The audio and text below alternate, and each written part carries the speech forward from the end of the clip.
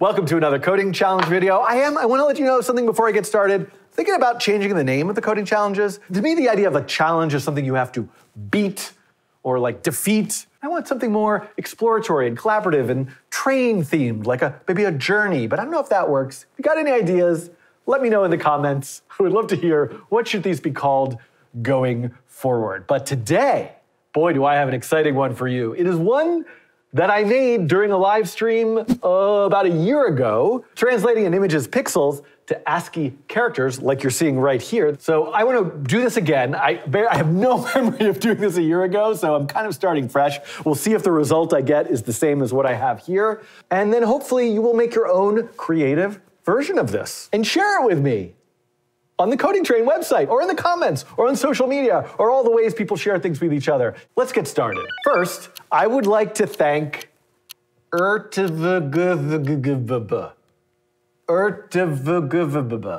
is a wonderful example, I believe, of some shader code to render some beautiful ASCII art. And it all relies entirely on this array of characters.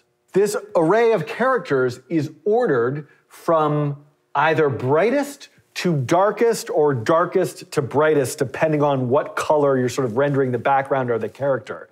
So I believe that what I can do, let's use the whiteboard. So the idea is that I have an image, and maybe I'll start like I did a year ago with an image of a kitten.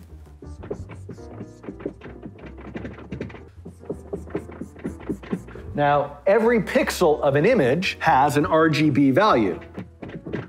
Typically, the RGB values are stored as numbers between 0 and 255. If I want to get a brightness value for a given pixel, the higher the number, the more color there is. The more red, the more green, the more blue. If all of those values are all the way up to 255, we've got white. So the higher the numbers, the brighter the pixel. If I wanted to have one number to represent the brightness of a given pixel, the sort of grayscale value of that pixel, one way I could do that is by averaging these three values. Now, there are more sophisticated algorithms for taking an RGB value and translating it into a black and white image, a brightness value. Maybe I'll investigate that as I get further along with this project, but I think I'm going to get a good enough effect just with the average. So let's say that any one of these pixels, let's pick this one, let's say that its brightness value happens to be 137. Now, if you'll come with me back over to my computer screen, let me remind you again of this string of characters called density. Is there any chance I could write out all of those in the same order on my whiteboard over there? Almost none, but I'm going to try to do it anyway. Question mark, exclamation mark, ABC. Oh no, I ran out of room. I did not plan this well. Close enough, that keeps going. Maybe it'll be fixed, who knows? I don't know what you're seeing. It's like a magic thing happens after I do this. It's amazing. If we're looking at this, like, first of all, there are so many possible beautiful, abstract, generative kinds of images we could make just using these ASCII characters. So I would encourage you to go in that direction. But I'm going to go in a different direction, which is to say, the denser the character, the more pixels it uses, I'm going to match that to a bright pixel. So essentially, I could create some sort of mapping where if the color is 255, the brightness value, then I would render this particular character. If the brightness value were 0, I would render whatever character that I didn't get to down here. And then 137 would be appropriately somewhere here. So like 127 would be exactly in the middle. So maybe 137, this is like highly approximate, might be this character would get drawn over here to represent, the ear of this particular cat who is now sadly in jail. Oh, that poor cat is in jail. We gotta let the cat out. Cat, go free, run, like the wind, go. So the first thing I'm going to do is take this string of characters and bring it into my own P5JS sketch. Now, in case for some reason this is the first time you're ever watching the Coding Train, this is P5JS, a JavaScript library for creative coding, images, animations, and all sorts of wonderful, beautiful stuff.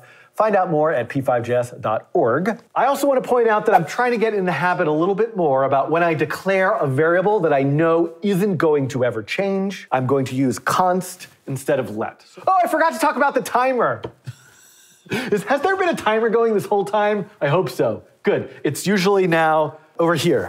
That's where it is. It should be there. How long? I've been doing this for like 7.5 hours, even though you've only been watching this for 10 minutes or whatever it is right now. Before I start trying to load a video into my P5JS sketch, I have got this nice little photo of Gloria Pickle, my puppy dog. And I quickly just removed the background from the image in Photoshop, which I think will make the ASCII version of this image pop a bit more in terms of what I'm about to try to do. So I uploaded a very small 48 by 48 pixel size image to this P5 project. I've got a separate video about how to upload files to the editor if that's something that you haven't done before. And then all I need to do is add a preload function to load the image.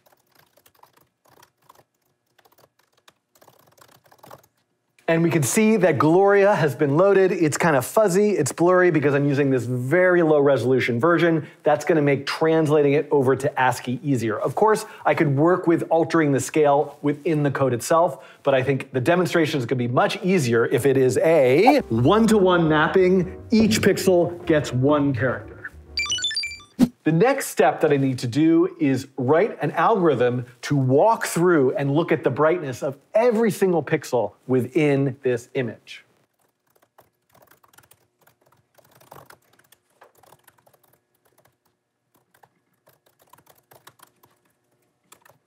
Now, this is probably a block of code that I have typed in countless numbers of videos and explained it over and over again. I do have an entire video all about how the pixel array works in P5JS, so I would look at that if you want all of the details, but just to give you the quick high-level points, every single pixel has an RGB value as well as an alpha value. The alpha dealing with transparency. So I am not worrying about transparency for this particular application, but I do have to account for that within the pixel array.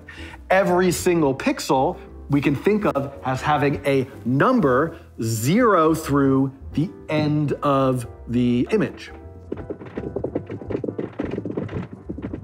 So in this case, with this 5x5 image, there's 25 pixels.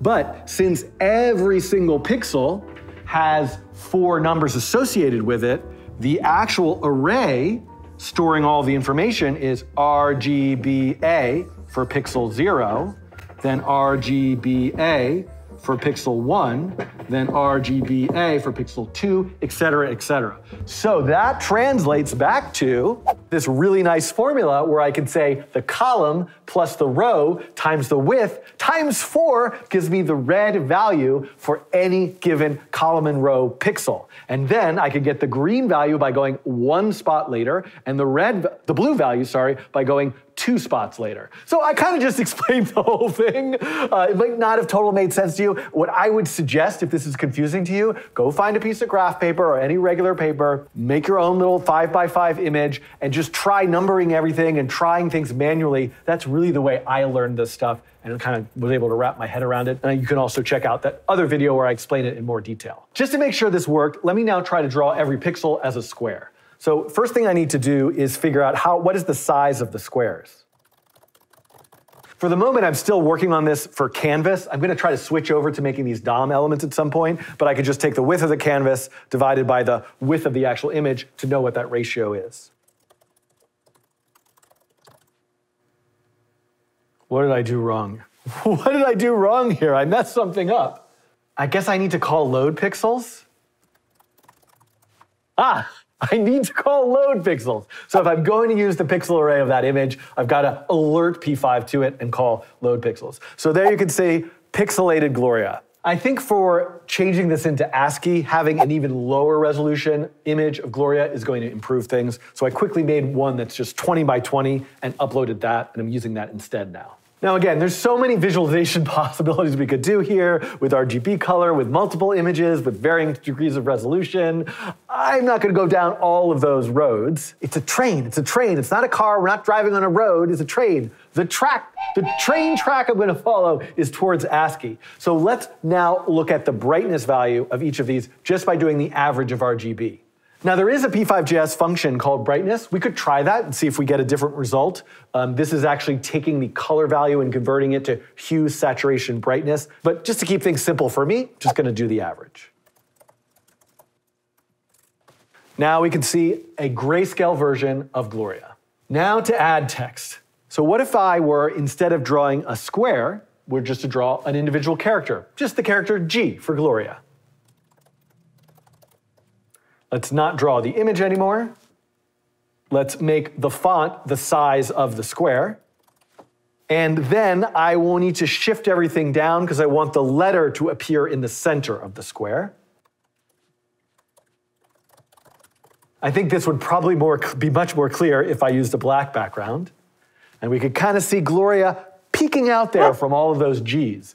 But again, this is not what I want to do. This is something I could do, and there's plenty of possible outcomes. Maybe I could start writing some poetry or having the text change or pulling from a live data feed. So many things. But instead, I want to take the brightness value and map it to one of these characters in my density string. So I can get the length of the string. So now I need the mapping to go from 0 to that length, or length minus 1. So the character index is, take the brightness value, which has a range between 0 and 255, and map that to some number between 0 and the length of the string. But this is going to give me interim values like character 3.1759. It's like kind of like pi, but not. I don't know why I picked that out of my head. So I need to add the floor function to take the decimal off. So I'm only getting the index to a particular value. 0, 1, 2, 3. Now, instead of drawing G, I can just draw that particular character.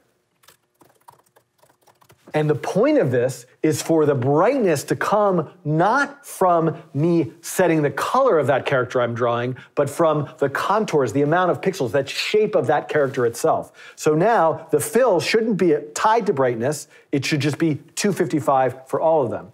Now, do we see Gloria in there? Not so much just yet. Let's see if we can fiddle with this a bit. One thing is, this is inverted, right? So remember, the brightest characters are at the front, the beginning of the string, and the darker ones are at the end. So I want to reverse this from length down to 0. There, now that looks quite a bit more like Gloria. I think there's an issue here with the spacing between the characters. Maybe I want to have the spacing between the characters to be less. I want to arrange them in a different way. I want to use a different font, a different scale.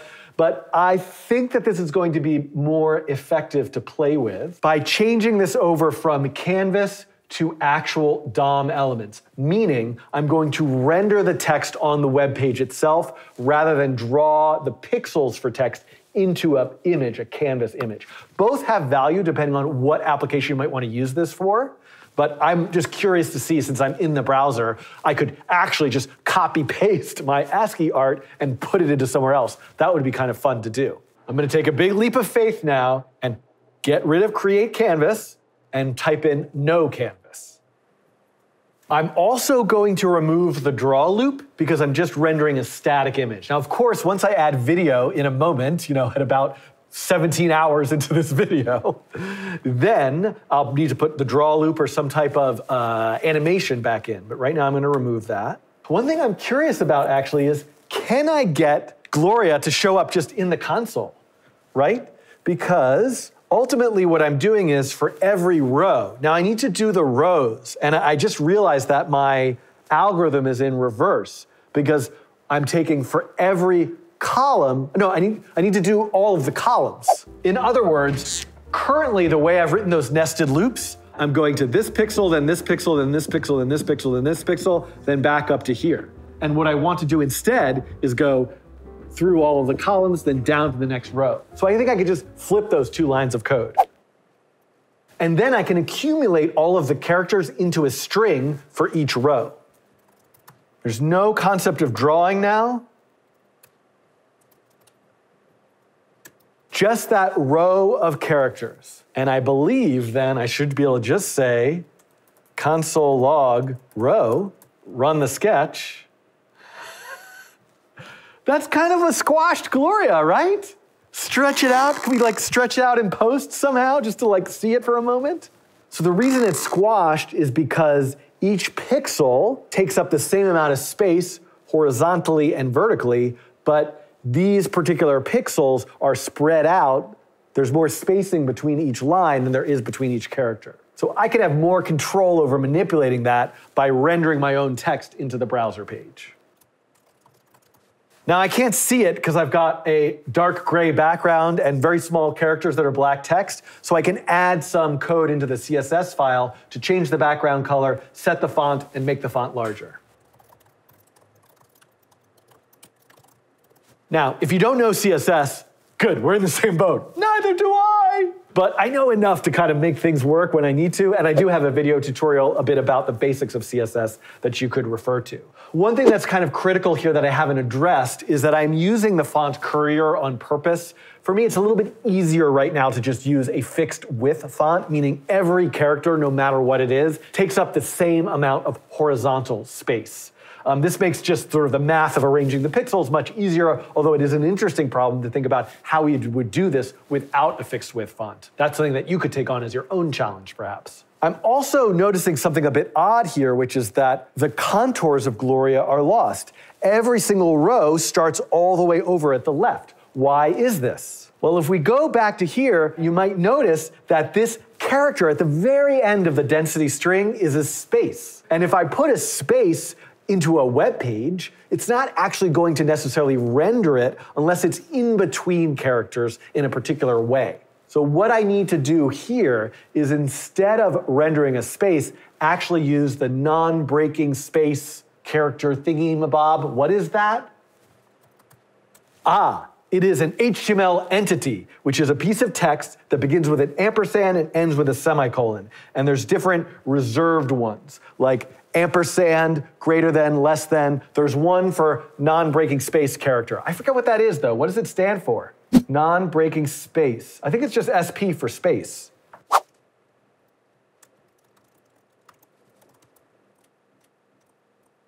I think what I'll try to do is add the line height property to bring the lines a bit closer to each other. If I make that 12 point, okay, that's much too overlapping.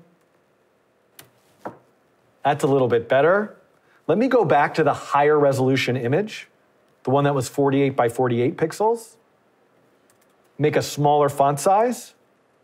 And there we go. You can see Gloria in there, can't you? Don't you see Gloria? What I love about this now is I can take this, hit copy, make just a plain text file, and paste it in. This is definitely looking much better, kind of white on black. Let me try to recreate that in my version here. Ta-da! Gloria Pickle as ASCII art. Now, I want to show you how easy I think this will be to take this from a static image to a video. I have no idea where the timer is at right now, but I expect that I'm going to have it in the next minute or two. Instead of Gloria, let me make a variable called video. No more preload. There's my video image right now. Let me resize it to 48 by 48. I'm going to add draw back in to use the draw loop, even though there's no canvas. I don't need these width and heights anymore. I forgot about that because I'm not drawing. This should be video. Hey, I'm getting somewhere really fast. And oh, I've done a horrible thing. So because I'm using creative, I hit stop. I just created image after image after image on the page. So instead of using create div, I need to update the text of each div. I think this will also be easier if I just make one div that has line breaks in it rather than each row is a particular div. You might be asking, what is a div? I'll include a link in the video description with more info. So now, just one div that I'm going to display on the page. So instead of each row being a separate string, I'm just going to write a string called ASCII image and accumulate all the text into ASCII image, and then after each row, add the HTML tag for a line break. I believe this should work. Okay, well, I need to update the div to include that text. And we've done it. We can stop the timer. I mean, I had some more things to say. I want to clean this up a little bit, but we can stop the timer. This is pretty close to whatever I did a year ago. Looking at this, I'd like to sort of see if I can fix this up a bit. One of the things that I can immediately do is work with that string of characters that I have in my density string. For example, since I have this kind of locked-in green background, I think I can use many more blank characters, blank spaces for darker characters. So for example, just adding a lot of spaces here, we can start to see that I am kind of reducing, I'm essentially thresholding the image in a way so that only the brightest pixels get kind of going with a particular character. I can also just use different character strings. For example, here's another one, although I have it inverted. So if I have the darker characters at the beginning of the string and the brighter characters at the end, I will want to update my mapping to go from 0 to length. We can also play around with the resolution of the image. I don't need to squash it into a square, I don't think. So now if it's 64 by 48 and I've adjusted the spacing of the characters and the line height, I've done a pretty good job of having the image retain its original aspect ratio and dimensions. I'm recording this during a live Twitch stream, so by the way, you can go subscribe on Twitch. I don't know how much I'll be streaming on Twitch versus YouTube, but I might as well put this in the video right now. And in the chat, I just got a suggestion. Why don't you filter out green, since that's what a green screen is for? So yes, if I want to make use of the color values of the pixels, there's a lot more that I could try. I could keep going. I don't want to keep going. I want to stop here. I want you to explore this, and I want to see what kind of ASCII art you create from this video. Please share it with me on the Coding Train website, on social media. All the links and various things are in the description. Thanks for tuning in. I hope you enjoyed this coding challenge. The boiler just came on. There's a loud buzzing sound. I'm leaving it in. We're leaving it in. This is in. I'm in a freezing cold garage right now. I had the heat off during this whole time just so I could record this coding challenge with you. And the heat just came back on. I'm going to go warm up inside with a toasty mug of something, and I'll see you next time on the Coding Train.